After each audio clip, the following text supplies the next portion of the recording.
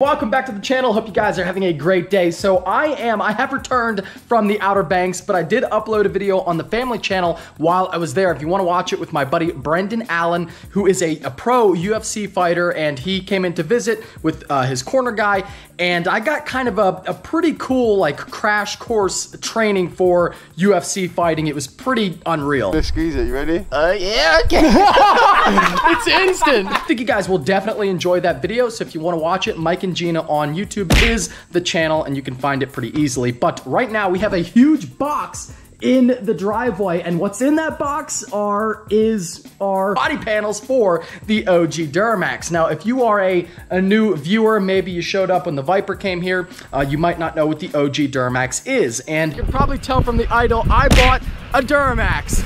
So hopefully everyone's excited about this, as excited as I am. I'm blown away. Just the right one came up at the right time. Picture it like this. Right now, the ZR1 is the identity car on my channel. Like when you think of my channel, you think of this car, and that's what it's known for. Well, that was the OG Duramax back in the day, and it really helped to grow my channel. I have a few videos with over 1 million views with that truck, and I always said I would never sell it, but when I got my 2020 Duramax, I found myself not ever driving it. It sat here for a very long time, and then my buddy Bobby, my best friend, said, hey, if you're not using it, I would love to buy it, and if I ever want to get rid of it, you would have it right back. So I really kind of like, I didn't really sell it. I kind of loaned it to him, and he loaned me the money, and sadly, I ended up getting it back a lot faster than he or I had thought, because somebody else, and it wasn't him, I see some people think it was him, ended up wrecking the truck, and he actually has the dash cam footage on his channel, so if you want to see that, check it out. But coming off the entrance ramp here to get onto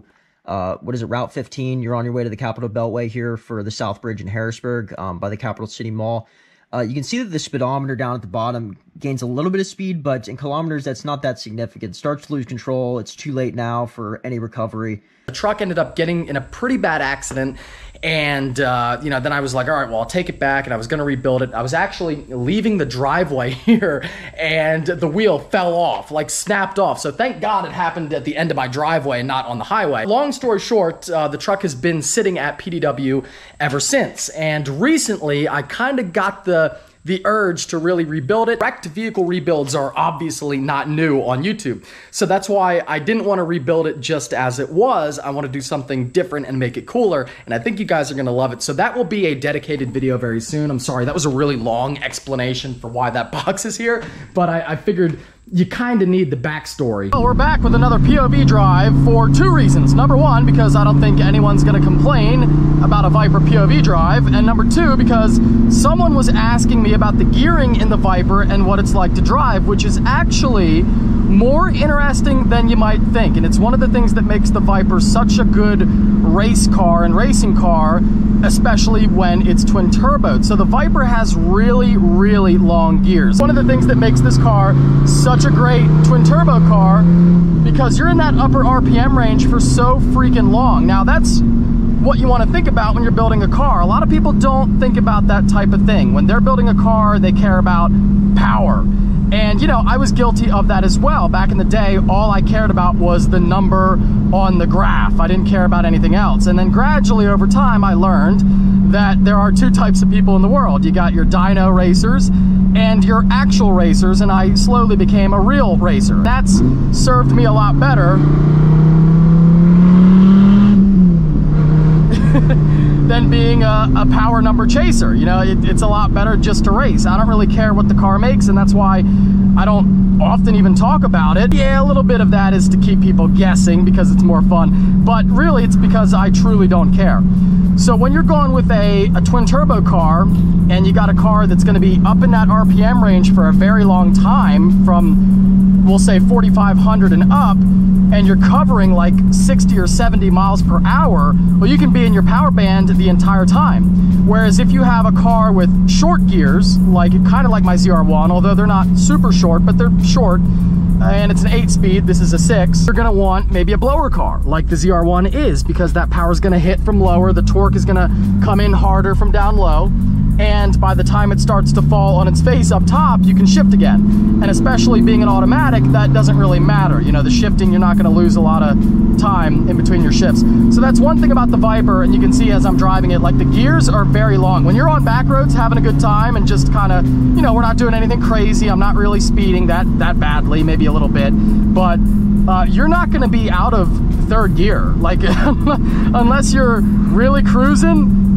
you're not gonna be out of third, and you got 3 more to go. This car is going to be a monster. I think you'll see that although I'm not really shooting for much more power than the Corvette, this car should only make about 200 more, maybe 300 more wheel, but I think you're gonna see, because of factors like the gearing and the weight, I think you're gonna see this car is going to be very fast. What can I say? A very fast car. Look at the way it grips. Oh my God, it's insane.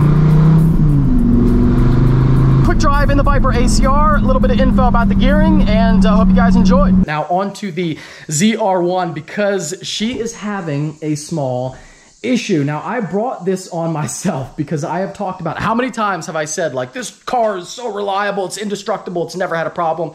And now it finally had its first problem, but I can't really complain because I beat this car like it owes me money, and it has never, it really truly has never had a problem, besides like some very small things that aren't even modification related, like the fender cracked, that got fixed under warranty. My door popper button, if you don't know, Corvettes are an electric door.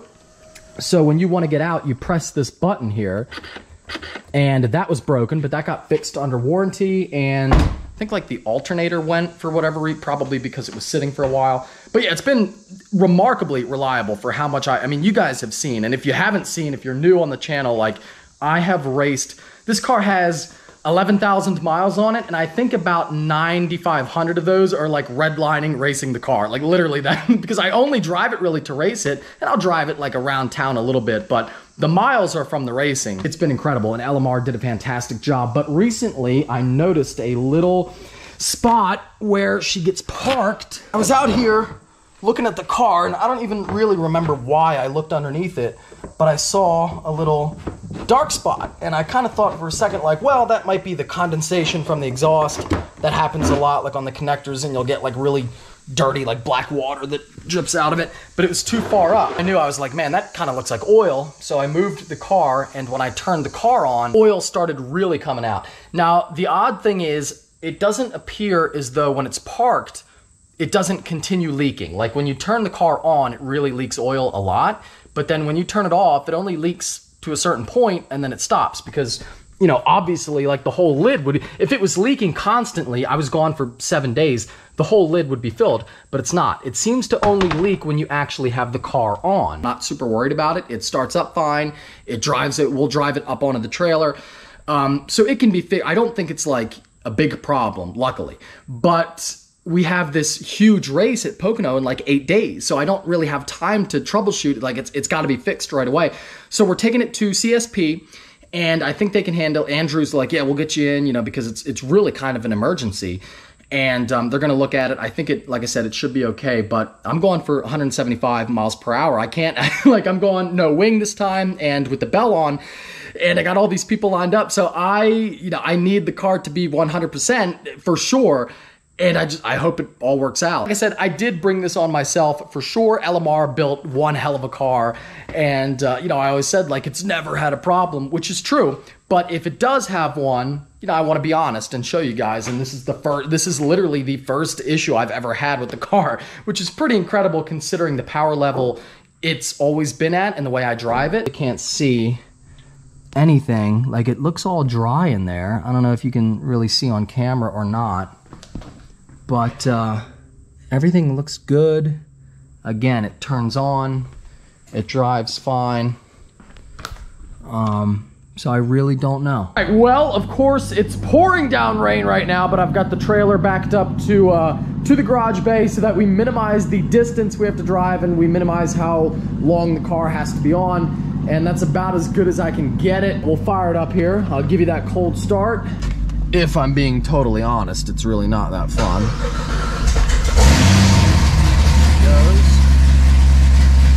Now, normally I would let it warm up, but I don't want to do that, obviously. Windows up. And because it's wet, it will require a little bit of speed going up onto the trailer.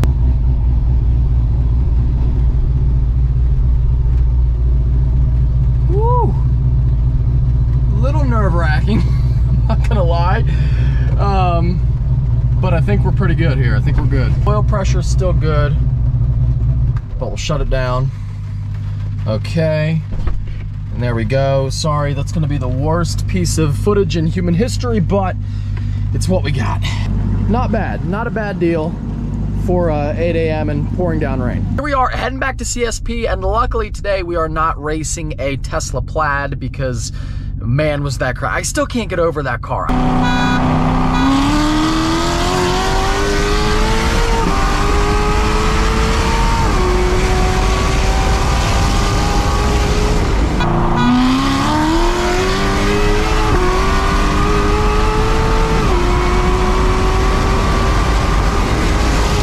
Can't get over it, and I've been watching drag times and seeing the Plaid against the Rimac, whatever, Navara, and I mean it's just crazy. And to think that like my ZR1 actually, looking back, like before I raced the Plaid, I was like, yeah, I'm gonna win, no problem. Then when I lost a bunch, was dead even a couple, and then like pulled ahead on the top end on a few, just a little bit, I was like, man, what is going on? Like, you know, what is wrong? But now after seeing all these videos, I kind of can't believe I even did that well. Like, I can't believe like I won a couple. I can't believe I hung even for a few, and I'm not surprised that I lost a lot of them, because that car is just insane. The more I watch it and the more data I see, the crazier it gets. But we're talking about good old-fashioned V8 power today, and hopefully we're gonna meet up with Andrew, and hopefully he's got some ideas as to what's going on, because again, we do not have time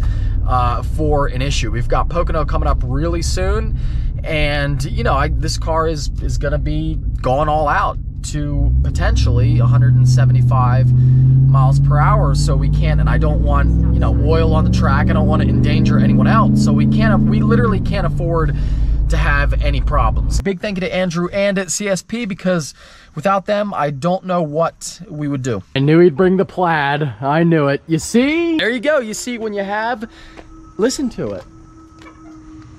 That's really weird. When you have an electric car, you don't have to worry about oil leaking out. See, that's one more advantage. I knew you'd bring the Plaid. It's a daily. Just to rub it in. It's a daily, man. I just take this thing everywhere. I take it, you know, my family. I take it when I like beat the shit out of you. I just take it. And you don't have to worry about oil leaking out of it either. That's something. Not. There's still oil in there somewhere. Is there? Yeah, and I guess for the electric, the motors, like lubricant and whatnot. Yeah. Wow. Yeah, if that starts leaking, then you know you got a problem if your Tesla's leaking oil. But yeah, thank you for, I was just saying, thank you for seeing me here. The doctor's gonna check it out. I don't know, you think it's something small? It might be. I mean, it still runs fine. My suspicion is that there's not enough crankcase ventilation, and it's just blowing out the front seal. Okay. That's my suspicion, but obviously we need to look it over, and to fix it, we need our hands in it, so. Cool. If that's the case, then we usually set these cars up with like a Mighty Mouse catch can, but okay. I got to really look at your setup a little bit more. Gotcha. I was just unplugging stuff the last time and making sure that you didn't win the races. Ripping out things.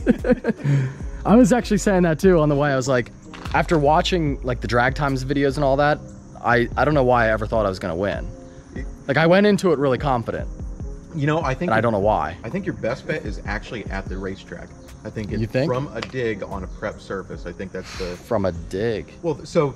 Oh, no. So hear me out. Hear me out. I don't know about that. I got the white shorts to prove it. All right, here we go. Okay, so this thing, like you have 8 cylinders of freedom in here. Yes. But they take a little bit to get going. They're sequentially fired. So when I hit it, I'm immediately gone. Instant, yeah. I have that instant reaction, I'm gone. You've got to start feeding air and spark into every single one of these things. Well, and fuel, but it'll do that too. And you kind of start in this like slow to fast thing. It's very, very, very small. But that's what has to happen. There's like this delay. So on the street, I'm going to pull ahead pretty much every time no matter what, and then you got to play catch up. So Yeah. you not only have to meet my speed, you have to exceed my speed. But at the track, you can time the bulbs properly, and we can have that even start. Maybe. And then, like, we know that you have more high end, and I think that's You're the assuming best. I'm a really good driver at the drag strip, and that doesn't happen to be the case, I don't think. So, I mean, only one way to find that. Never seen a ZR1 be able to come off that type of trailer so easy. you mean my super fancy trailer? Are you sure there's an engine in here? One of the advantages of leaving your Corvette stock height, which everyone's like, oh, you should lower I it. know. Yeah, I never don't think lower so. mine. Exactly. Like, ever. Because it's still practical if you don't.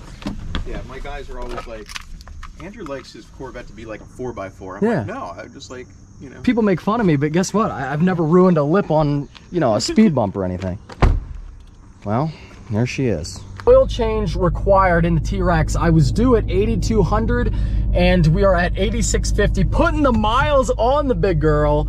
T-Rex tow mode. Now the different modes in the Rex actually make a huge difference. And running tow mode, you can really feel it in the, like it really, you feel the suspension get a lot tighter. I don't really notice much else, but that you do notice. And the ZR1 is dropped off. Andrew's gonna enjoy his plaid. Thanks, buddy. Enjoy the plaid. See you, bud. Yeah, and we'll see what's going on with her. Again, I've said this multiple times, and maybe I'm trying to wish it into existence, but I don't think it's a big issue. I think it's something small, and I think we'll get it. I think everything will be fine, but we shall see. I'll keep you guys updated on that. There you go. The old girl is dropped off at CSP, and again, I am very confident that we will have that car back very, very soon, and everything will be okay. But I did some quick math here. Actually, it wasn't quick. It took a long time to look back through and try to remember everything that some of it wasn't on camera. But if you count just the racing, where I was racing another car, that car has done 127 races against another car. And then if you factor in like all the pulls I've done, which I added up some that were on camera, but there's, I mean, every time I drive the car, I at least do one pull every time I drive it. So 127 races, and I would say at least 200 pulls, some on camera, some off camera. So we'll say 327 times I have raced or like been all out in that car, and this is the first issue, which I think is pretty cool. And I might put that in the title, I don't know, like 300 races or something, but it's pretty unreal. And again, I don't think, I keep saying this, but I feel like it's not a big issue. Anyway, hopefully it's not. I'll keep you guys updated, and lots of other really cool updates coming soon, including a huge update tomorrow that you guys are gonna, I think you're gonna freak out at what's coming to the channel. I think you're really gonna freak out. So hope you enjoyed this one. If you did, give it a big thumbs up. Take care. Have a great night. I'll see you in the next one.